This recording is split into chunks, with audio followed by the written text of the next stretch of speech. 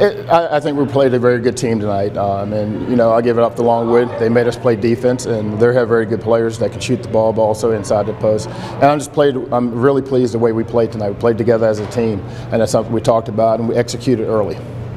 Not without coachable moments, though, right? The fourth quarter things started to get a little different. There wasn't a field goal hit in the last 8 minutes for your squad. Yeah, it's just something, you know, they pressed us a little bit. We just made turnovers, but we broke the press early and broke it a little bit in the fourth quarter. We just got to take care of the basketball. That's something we're working on, but that's something that you have to take personal. Talk a little bit about the performances in particular for Shelby and Keaton tonight. I think both of them came out with a mindset of attacking, and the one thing we talked about from the beginning, from the last game, you know, it was Saturday, and we planned, we talked about just playing team basketball, but also attacking when you have a chance to do it. Take your shot when it's there, and run the offense, and that's what we did tonight. We capitalized on the offense, and they looked for each other. It's a quick turnaround. What does that time look like for your team, and how do you prepare for something that happens so fast? Well, it's one of those things we know. It's a tournament. We've done it before. We played in a tournament early. It's a quick turnaround for us.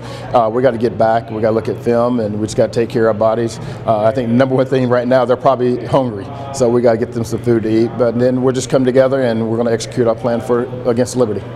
And you mentioned Liberty, you're drawing the #1 seed and the host here tomorrow, but you do have experience beating them in this tournament, in this building.